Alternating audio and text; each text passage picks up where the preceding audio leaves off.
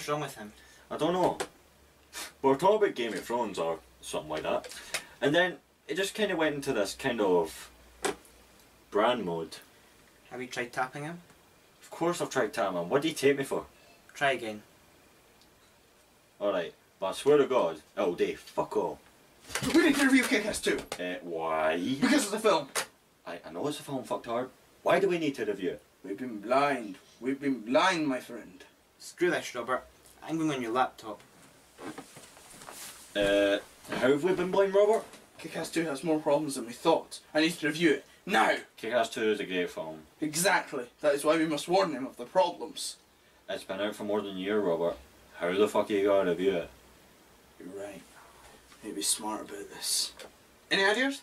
Hey, Robert, have you seen the new Nostalgia Critic video? That's it! We do a top 10.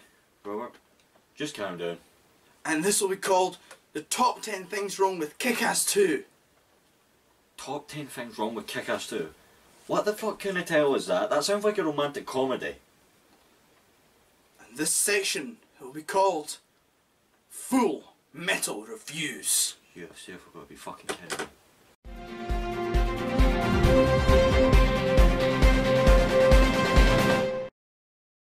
Hello and welcome to Full Metal Reviews. We are not calling it that. Yes, we are. No, we're not. Anyway, Kick-Ass was a film that seemed doomed from the start. Everyone thought that it would fail and that it was too violent. This caused the film to go independent, and after being distributed by Universal, it was a success, making more than triple its budget. So obviously there would be a sequel, and on the 8th of May 2012 it was confirmed. Unfortunately it didn't make as much as the original and was critically panned, but audiences responded more positively. The film even made it as one of my favourite films of that year. Until I noticed the problems. While some don't make as much of a difference, others are just horrific, and even some manage to insult the fan base of the comics. So let's jump straight into it. This is the top 10 things wrong with Kick-Ass 2. Robert, there are more than 10 things on that list. I was just going to get to that. God, you just have to suck the joy out of everything. Now, as the spoiler alerts have explained, Sorry. there are more than 10 things on this list. So let's look briefly at the things that didn't make this list.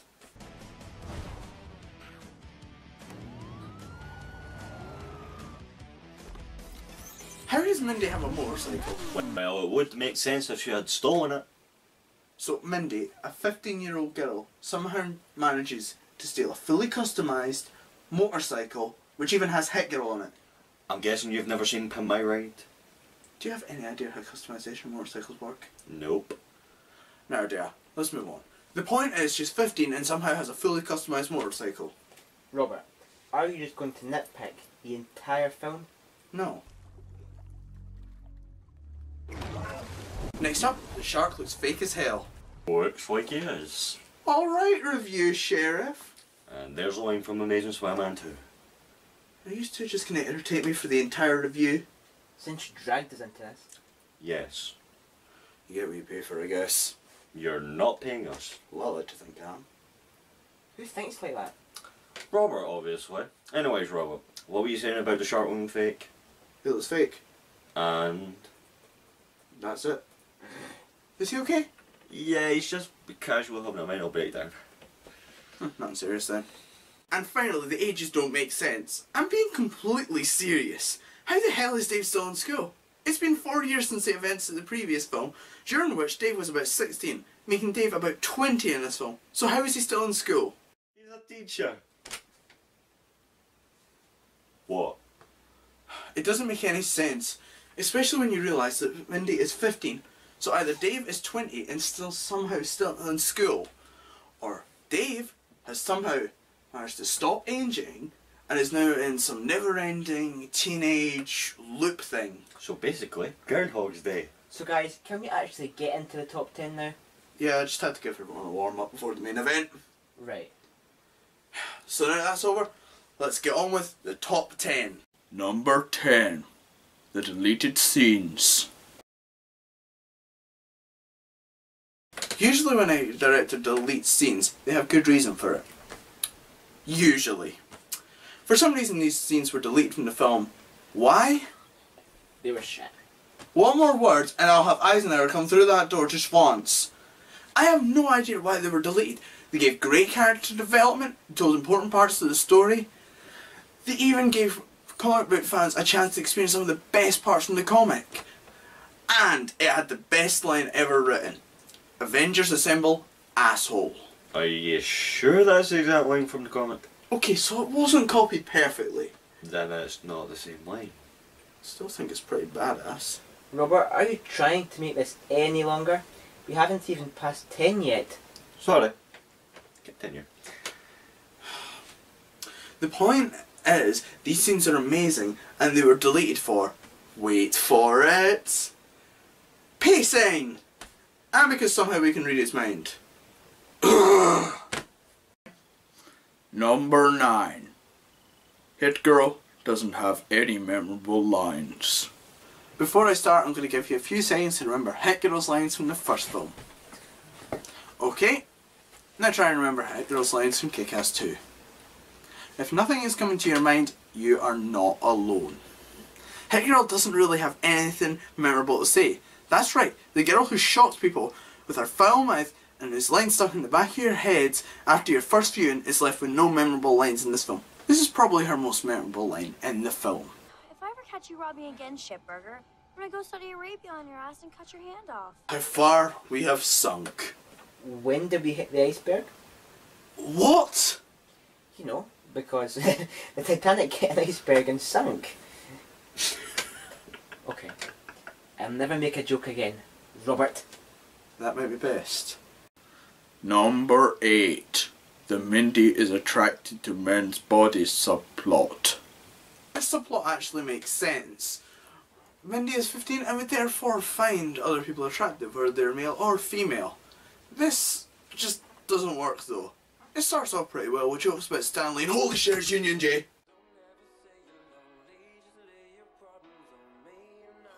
Christ compels you.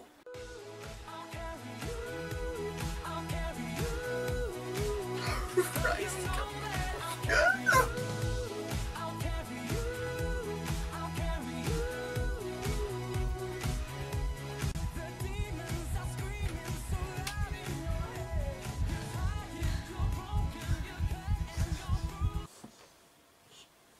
What the fuck was that? Thank God that's over with.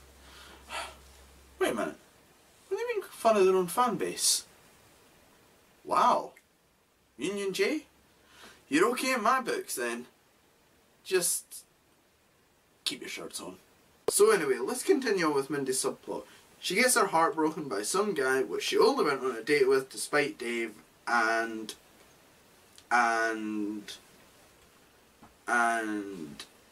okay, so we just forgot about that subplot for half the film, but it's about to get resolved. Waiting their whole lives for a call like this. Let's see how this is resolved.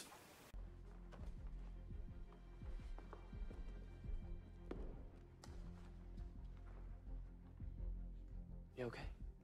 What? Yeah, no, I'm fine. Here. Yay? That's it. No big interesting conclusion. Nope, she just shakes her head and walks away. What's satisfying it into this subplot?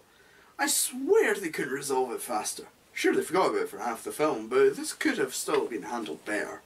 All they had to do was take their time. I don't know, maybe spend 10 seconds on the conclusion instead of 1, and this might have actually worked. Why did he take his shirt off anyway? In the last scene, he was changing and he told Mindy to turn around. I don't know, maybe he wanted to show Mindy's body or something. Number 7. The ending. Sorry, Jeff, but for this one, you have no excuse. What were you going for with this ending? Did you want the series to end or not? I don't get it. You stop people dressing up as superheroes, you end the whole Hit Girl Kick-Ass partnership and end this series sort of way, and then you show Kick-Ass training. But a genuine badass who can really kick ass. As Iron Man. Then if we're not confused enough, in an after credit scene we find out that the motherfucker is still alive. Maybe it was a joke. Wasn't a very funny one. The shark bit his dick off. Isn't that funny, guys? It's not. I think it is. All it did was confuse everyone who watched it. There's no way of telling whether it's setting up a sequel or not, and considering that Kick-Ass 3 is unlikely, this will have to be the ending we stick with for the series. Aren't we lucky? Number 6. The scene runtime. One of the things that amazed me when I first watched this film was how they managed to base this film off 2 comics and somehow make it shorter than the original. That was when I first watched this. Unfortunately, they didn't do it too well, as barely any scenes are over a minute. All that happens in these scenes is we are told the main things we need to know for the story to make sense, and thanks to that we barely get any character development, except from the hit girl. Scenes feel rushed, and worst of all, it feels more like a summary or a highlight reel than a film at points. I wonder how Aaron Johnson would have reacted. I'm going to be Kick-Ass again. Perfect, Aaron! You described perfectly that Dave wanted to be Kick-Ass. Thanks, Mr. Wadlow, but shouldn't we give the audience an explanation as to why? You been smoking something or something? Nobody wants reasons, they just want to see people get their asses kicked. But Kick-Ass is meant to be relatable. Look, kid, I got 2 comics to get through. You want character development? Put it in your goddamn narration. Just 2 more weeks, then you're off to Godzilla and Avengers, Aaron. 2 more weeks. Yeah, I don't think Jeff Wadlow is an asshole. And look, I know that, but it gets the point across, doesn't it? What point? The point you just made 5 seconds ago! Sorry, I wasn't listening. Prick. Jeff Wadlow doesn't seem to understand the difference between an adaptation and a summary. I mean it! You'll just sit there watching well put together scenes just to have them end within seconds. It feels like I'm watching a fucking film and fast forward. Even important scenes are sped through like films on some kind of ecstasy.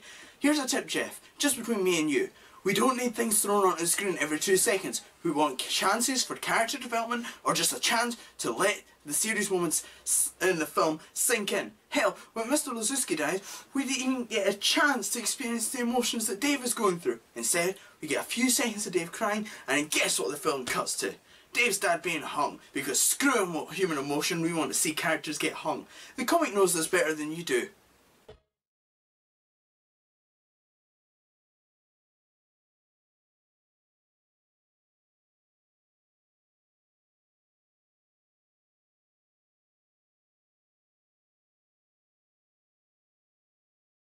Here's a better example. Do you know why we felt sad when Big Daddy died in the first film? It wasn't because it was Nick Cage or because an 11-year-old just lost her father. It was because the film slowed the fuck down and allowed us to feel emotion. Sorry. Well, that was a fun run, wasn't it? Just you wait. The best is yet to come. Number 5. Too close to the comic.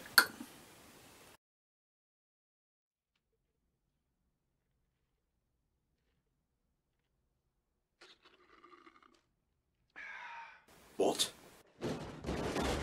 What country you from? What? What ain't no country I ever heard of? They speak English and what? What? English, motherfucker! Do you speak it? What? Say what again? Say what again? I dare you. I double dare you, motherfucker. Say what one more goddamn time. Wait, just let me explain. Vincent. We happy? Yeah, we happy. Thank you. What? Don't say that, you got a death wish. What? You didn't mean it. I swear. You do realise you're talking to yourself, right? What? WTF are you talking about? I don't know how to say this, but you just started quoting Pulp Fiction. Wasn't sure whether you'd finally lost it or not. So, WTF without a TF, you're trying to say is I can actually say the W word. Yes, I think. What? What number are we at again? Too close to the comic. Ah, goddamn death sentence. You've got some explaining to do. One of the things that made it very interesting to read both the comic and watch the first film was that they went in different directions story-wise. Both had the same characters and the same opening, but by the end of them it was very obvious that both had went in very different directions, linked a sort of parallel universe that ran between them. This is not only what made it interesting to read the comic, but also opened a lot of doors for potential sequels to the film. Unfortunately, these doors were almost shut thanks to this film. Almost all the changes done in the first film were undone in this, I don't have problems with the films being close to the source material, but when one of the best parts of the previous film was that it followed a different story to the source material, you're best only taking what you need to make the film work. Unfortunately, Jeff Wadlow didn't get that message, as the story is almost exactly the same. This would be fine if the original wasn't so different. There is nothing wrong with slightly following it, but when everything is happening almost exactly the same as in the comic, it takes you out of the film. Fair enough, some scenes are necessary to include, like the graveyard attack or meeting of Justice Forever. What isn't is when everything else happens the same way. Katie even breaks up with Dave, which brings them into the same position he is in the comics. The only noticeable change is that Hit Girl leaves New York, but that is only because they weren't able to set up a sequel by having Mindy get arrested. I swear to God, if there was a Kick-Ass 3 confirmed, well, you do realise I have a dream. Please don't sing. The villains in Kick-Ass 3 are already dead in the films, so if it would have to be Uncle Jorah. Damn, that would be awesome. Number 4. Katie's breakup. Remember when I mentioned Katie's breakup? Actually, let's just watch it. You're a hit girl. We were gonna start a team. You can't just quit. This is who you are. Not anymore, Dave. I'm sorry, but it's over. I'm done. They aren't. Just leave me alone. You stop apologizing. Yep, they are. I don't know what's worse. That you're fucking a 9th grader? What the fuck? Whoa, That you just got dumped by one? Pedophile freak. It's not like that. And what is it like? Please, tell me. I can't. It's to do with this thing. I've got a secret for you. You remember Malik? Dude who volunteers at your needle exchange? His baton is so much bigger than Kika's. What? Oh. And by baton, I mean penis. Yeah, I got that. Thanks. 15 gets you 20, pervert. What just happened? Okay, so Katie is angry with Dave because she thinks he is cheating on her with Mindy, but she is actually cheating on him, and she is angry that he is apparently cheating on her, right? Not only is this cheatception, it just also doesn't make any sense. You do know that Inception is to plant an idea in someone's head that they think they can come up with? Yes. Then what's with cheatception? It isn't even a cheat within a cheat, and that which is the main confusion with Inception. Thanks for correcting me. You're welcome. Just because Dave is hanging around with Mindy doesn't mean they're in a relationship. Actually, this would be more plausible if it wasn't Mindy, who, to be honest, Katie should know about. Maybe not as Hit Girl, but what you're telling us is that it's been about 4 years since the first film, and Katie has never met Mindy, who's basically like a little sister to Dave. Then again, this is the same world that Marcus forgets who's meant to be looking out for Mindy, which is another reason why Katie should know about Mindy. Dave is meant to be looking out for Mindy, and somehow she doesn't know who she is. So let's move away from the Mindy part, and move on to the cheating part. Katie is cheating on Dave. They seem so happy. Not an alternative opening. Not everyone will have seen the alternative opening, and that doesn't defend it in any way. We are talking about in the film, and in the film, Katie is cheating on Dave for no reason. Number 3. Mindy causes Mr. Lazowski's death. Okay, here's one that just pisses me off.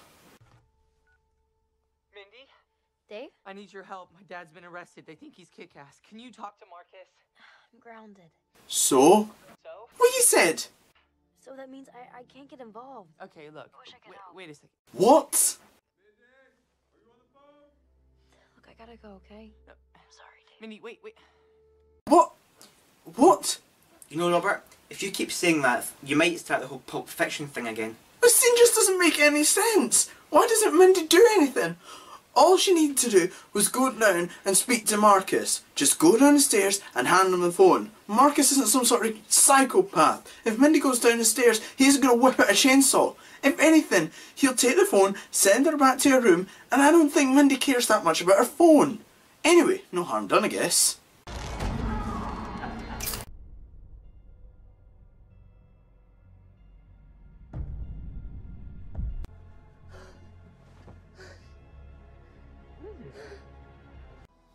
you do that? Or a lot of harm done. Dave, I'm so sorry. Do you hate me for not helping? Yes! You could have saved him, and you didn't even need to be fucking Hit Girl! You just needed to walk down a few stairs and give the phone to Marcus. No, not even a little bit. You were right. You gave it up. If I had to, my dad would still be alive. Well, that's partly true, but you're missing the point. Mindy could have saved him. The only person I blame is myself. So, not even the motherfucker. Wow. David's more forgiving than Superman.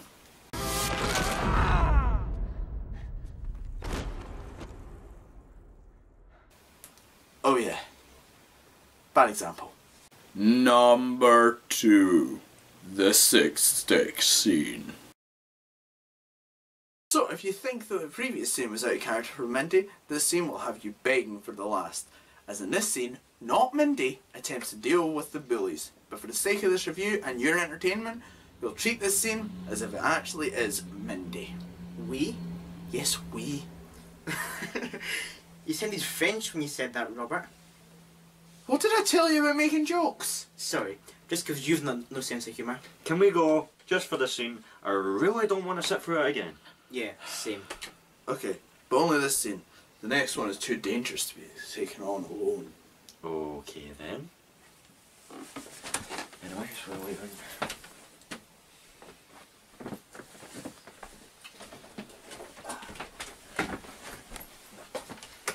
You've really got to fix your door. I've been trying to fix it for weeks, I just gave up. Too much kick-ass trying to work damn door, almost crushing my box.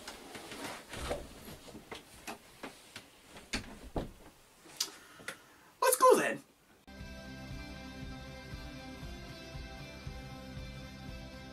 Okay, first things first, allow me to explain what happened in the previous scene. Mindy got date ditched, so she went to Dave for advice, who told her to be herself in front of them. Now that we've caught up, why the hell is she putting on makeup? Did you listen to Dave in any way? The only time you put on makeup was for that date. The rest of the time, you never put on makeup. Okay, maybe she's just putting on makeup to make them think that they have won, and then she will show them she is not to be fucked with.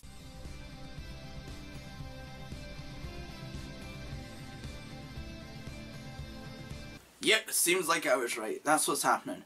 Now she's gonna humiliate them. I'm thinking with brains this time, because she doesn't want everyone knowing she's Hit Girl. Lois, you don't need these axe wounds. If I can dress like them, so can you. Yes! You go, Mindy! It's a gift from some drug dealer who went missing. Yeah! Wait. What? It's fine. She's not going to do something incredibly stupid. That was just a joke. It doesn't matter what costume I wear, yours or mine. I'm a superhero. Do I even need to explain? Mindy treasures her secret identity. Hell, Dave only needed to take down a fucking drug empire to find out her secret identity. So why are you telling them you're a superhero? Not only that, but in the previous scene you told Dave they were evil. And Hit Girl in no circumstances would ever tell her enemy her secret identity. Look, it can't get any worse. What's that? A ghetto cell phone? Gonna call for help with a comeback? Actually, my daddy bought this from a disgruntled DARPA employee. You see, it was designed for crowd control but deemed too severe. It emits a pulse that creates spontaneous nausea and diarrhea. It's official! Hit Girl's on crack! Because we feel fabulous. Not for long. Just kill me now. You win! Just... God damn it! Oh my God! That was my reaction when I first saw this scene. Please, you win. She said, please, no more! I don't want to win. I just want to make the world a better place. No you don't!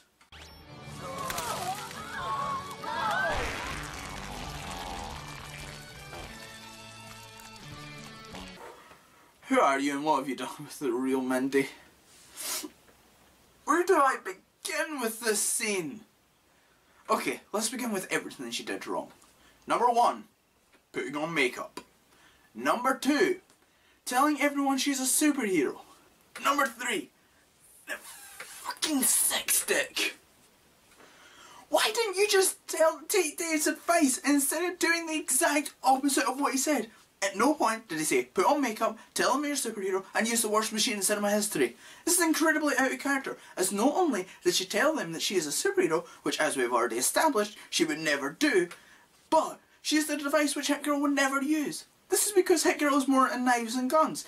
And well, she obviously doesn't want to go into school with those, or even kill the girls. She could do what happened in the comics. Yes, I know what I said. I didn't like it that it was so close to the source material, but when a scene like this is so out of character, it's a good idea to follow the source material. So in the comic, Mindy waits until Brooke, or Debbie in the comics, goes to the bathroom and knocks her unconscious with a taser. When she wakes, she finds herself hanging off the school building, where Mindy pretends that she was too late to apologise and drops her off the building into a large bin. Now this may seem over the top to some, but you need to remember that Mindy has grown up her entire life believing that everything can be solved with violence. I mean, she dresses up as a superhero in her spare time. She isn't your normal teenage girl, which is why this part of the comic works so well. It shows both Mindy's sadistic side and her psychotic, as well as her intelligence. I have to admit, you do require a bit of intelligence to balance something like that. So, was there any good things that came out of this scene? Just one line. Boo fucking who? Boo fucking you. Number 1. Guys? Oh, thank God. You know, it appears that I may have actually forgotten to put number 1 on the You see Michael Bay's vision for a Transformers 4 movie? This Transformers was the best film of last year. I mean, it's so good. Swear to God, The man. special effects and the storyline are great. So what were you saying? Nothing. Anyway. Okay, let's go. Number 1. What are you doing? Introducing the number. You don't do that! I do that! Amateur.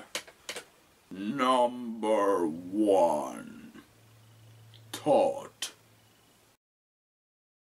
Yes, anyone who's even a little bit of a fan of Kick-Ass will understand this one, with the terrible recast. So who'd they get to play him? You guys watched Spider-Man last night? Is it weird that Aunt May gets me kind of hard? Not if you're a granny slammer. Who and the deadly fuck is that? Todd. No, that's not Todd. He looks over than all the other characters. Tell me this wee fuck nut isn't he in high school? He's not in high school. What? You told me not to say he's in high school. Doesn't mean you lied to him, Robert. The fuck? Great, now we're just gonna have to pretend like we've never seen this before. Sorry. Great. Let's see what next great scene Todd's in. Oh, not this scene again. A freshman, Dave. You old salty dog. What's the problem? Grass and the Phil play ball? Right? What does that even mean? I'm not sure, but I think Todd is encouraging pedophilia. If that's the case, then I think Jeff Wadlow has completely missed the point with the saving himself joke when Hit Girl rescues Kick-Ass in the first film. It's about Todd's feelings towards superheroes, not young girls. How many more scenes? I fucking hate the guy already. Let's just keep going. I don't think there's that many. Guys, what you talking about? Nothing. Nothing? Yeah, Todd, nothing. Well, this guy just fuck off. Alright. See you around, guys. Todd, wait. Your prayer has been answered. Not for long. Stop peeking, man. You're gonna ruin it. Can I really kill this guy now? Please? Where the hell did you get that from? You're that. Never mind that. How are you going to kill him? He's not real. I'll find a way. Don't encourage him. Sorry, this scene might not be that bad. You can't just copy Dave's name, you knob gobbler. Okay, oh, wait. Oh, I got it. Come on, guys. Let's see how he fucks this up. Ass kicker.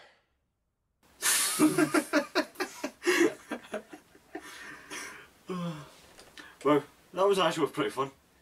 Maybe he's not such a bad guy after all. Actually, I think that was more Mark. seriously. You're such a dick, Marty. Well, that escalated quickly. I know this is why you guys aren't texting me back. I'm not an actual idiot. Well, you could have fooled me, ass licker. How the fuck can you find that funny? They're being cruel to that wee cunt. Did that just happen? I guess one funny line is sick is in love with him. You fucking kidding me? Let's just move on. What a killjoy. You know what? Screw you guys. Todd. No, really. Hey. Fuck you guys. I'm gonna go find my own team. Oh god. It's pretty obvious what's gonna happen next. You're gonna hate him again pretty soon. That sad sack is not Kick-Ass. I've seen Kick-Ass. He's like my age. Guy's old enough to be his father. No shit, right? There's no way he can be that stupid. I just thought it was funny he said that. Because he is Kick-Ass's father. Who? Mr. Lazuski is Kick-Ass's dad. Nope, fuck it, I'm done. No, no, no, no, no, no, no, no. I think I'm going to join him. Nope, said that. He'll be back. He always is. Just let him have his little ego trip. No, no, no, no, no, no, no, no, no, no, no, no, no, no. You finished? No, no. Stay there, big boy. Let's continue on. Shut up. Oh, please do. Yeah. You're not gonna tell anyone. Okay, I can't get this in there. There's no way that Todd could be that boy or so stupid. Of course he'll tell everybody. He's a fucking psychopath supervillain that the cops have been chasing for most of the film. How did they not realise this when the crew knows that Kick-Ass has been arrested and... Let me handle this. Todd is not that stupid. He should know about the motherfucker, and she can clearly know he is not to speak to him. The police are after the motherfucker, so clearly he should know that he's a very bad guy. Plus, what the hell are you doing telling everyone that Dave is Kick-Ass, you fucking dumbass? You should know enough about comics to know why a superhero has a secret identity. So not only have you failed at being a friend, but you've also failed at being a comic book nerd. Now, if you don't mind, I'm going to ask the question that we've all been wondering for the whole film. Where the fuck is the real Todd? There. Don't tempt me!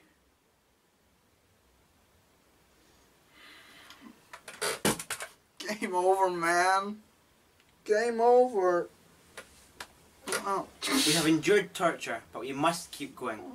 For Matthew Vaughn, for Mark Miller, for Evan Peters, we must keep going. There are only a few scenes left, and then we are free to ignite the revolution against Augustus, whatever his name is. You're right. We must prevail. We must never give up. For Evan Peters! For Evan Peters! We are gonna kill Kick-Ass, the very first superhero. Together, we are gonna cut him up into little pieces, feed that shit to MC Shark, and post that all over YouTube for real. He's kidding, right? Motherfucker don't care. Yeah. Remember that big epic speech you said 5 seconds ago? I've forgotten it. Me too. That reveal was so stupid, I think it gave me amnesia. That's what it means to be evil. We, my friends, are the real 1%. Are we meant to be happy that he realised this? Because all I'm thinking is, finally. So, as we continue on, we get everyone's favourite good guy turned bad redeems himself, and I think Jeff Wadlow hates me as he manages to merge number 1 and 2 together. Okay. Yeah, thanks. Ass kicker. So, basically, here's what happened. Marty had the sit stick. Marty drops it when he falls, which arms it. Todd then hits the supervillain with it, and Todd is accepted back in. Did he even realise that he wasn't even in the team and that he basically killed Papa Lazuski? Of course not! Todd joins back in and never mentions it. So that was Kick-Ass 2, and despite its problems, it's actually pretty good. The acting is great with the exception of Todd. Aaron Taylor-Johnson and Chloe Grace Moretz are perfect as Hit Girl and Kick-Ass. The script is funny and smart with the exceptions of a few scenes and arcs. Jeff Wadlow may have not lived up to Matthew Vaughn's fantastic first film, but he does a good job, especially with removing the unsuitable content from the comic and turning them into jokes. As well as that, the addition of Ian Glenn as Uncle Ralph is amazing, with his scene pretty much stealing the show. The music is great like the first, and in some cases better. If you are into the superhero comedy genre, I would highly recommend this series. This has been Full Metal Reviews, and I will see you next time. Let me show you what real evil looks like.